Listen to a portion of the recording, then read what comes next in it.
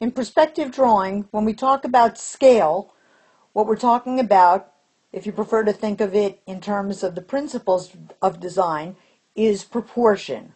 We're comparing size to size. When you're comparing sizes, it's all about proportion. But when you're dealing with three-dimensionality, sometimes it's referred to as scale. For example, you can buy a scale model of a car if you go into the store. And when you put it together, it's not the same size as the actual car. It's a scale model. That is to say that everything on there has been scaled down or appropriately made smaller using the original dimensions. Let's talk a little bit more about scale now. This will be part 1. Take a look at the room that I've just drawn. Notice how it looks as though it's a huge room. This person that I've drawn in the room is dwarfed by how tall the walls are.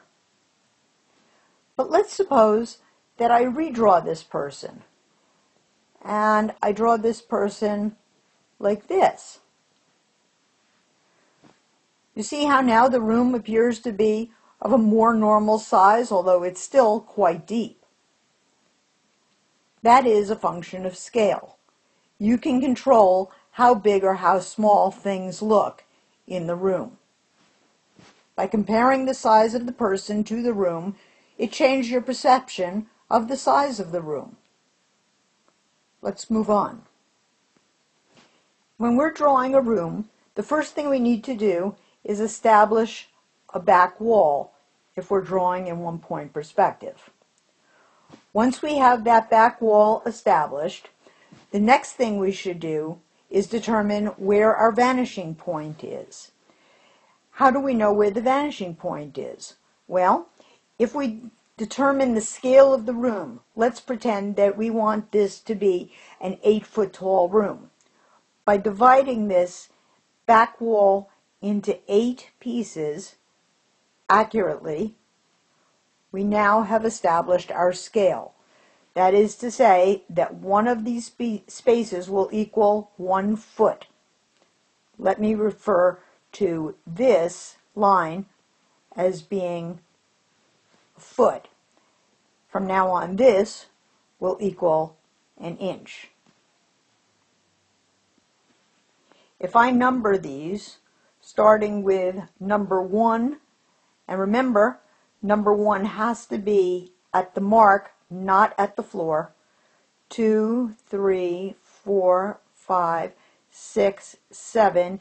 Then this top line here, the top of the room, would be 8 feet. The average room is 8 feet tall. So now, if I want to put in a vanishing point line at about the average eye level of a person, that would be at about 5 to 5.5 feet. I'm going to use the 5-foot line for right now. I'm going to come across at that 5-foot line, and I'm going to determine a vanishing point right there. Now that I've determined that vanishing point, I can draw orthogonal lines, that is to say, lines that go directly to the vanishing point, where that horizontal line intersects with that vertical line. I'm going to draw lines out from the corners of my room, out and off of my paper. These orthogonal lines, you will not be drawing lines back here. That orange line that I've just drawn should not be drawn. We're going to go right from the corner straight off. You'll notice that I have not gone to the corner of my paper. That's because where I put my vanishing point has nothing whatsoever to do with where I've cut the edge of my paper. So don't be afraid to draw these orthogonal lines going off the paper but not hitting the corner. They need to be orthogonals, that is to say, they need to go directly to the vanishing point. The fact that they're not going to the corner, absolutely 100% okay. The next thing I would do is I would use my ruler and I would make sure that these are placed correctly. That is to say, we want them spaced exactly the same amount of space apart. Then I can just slide up my T-square and make the marks on the other side using my first correctly measured marks on the right.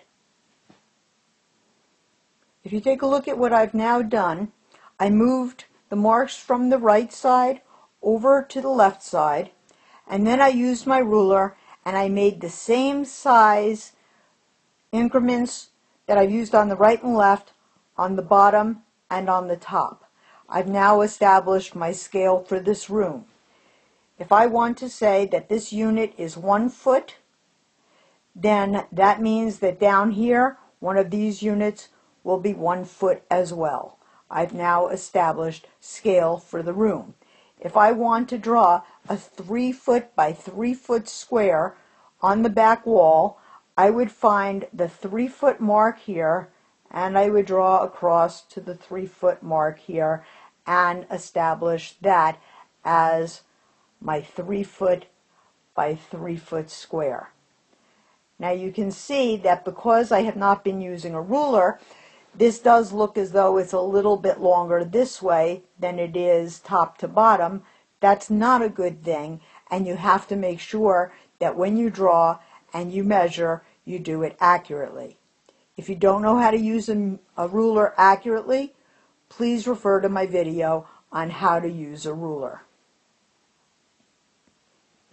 At this point, if we want to draw a 3 foot by 3 foot box in the room, we have now established the back wall of the box. We would draw a reverse transparent box. That is to say that we're now going to draw orthogonals going from the vanishing point out, out, out. You have to get them to the corners though. Can't be missing the corners. And then we need to stop the box in space. Well, we know that the front of the box and the back of the box have to both be squares or rectangles. It's just that the back of the box will be smaller and the corners have to be attached by orthogonals.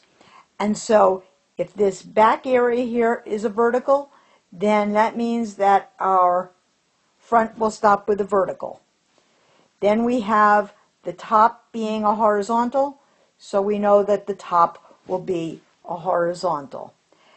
I'm going to get rid of a couple of these lines here so that you can now see what I'm doing. And if I've done this correctly, this would actually wind up being in the corner. This is a little bit of a problem here because I'm not using a T-square and triangle. So let me make sure that I get this looking as correctly as I possibly can for you.